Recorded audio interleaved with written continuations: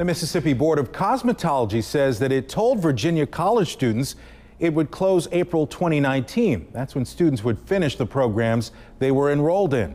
But on December 4th, they were notified by the Accrediting Council for Independent Colleges and Schools that they would no longer be accredited.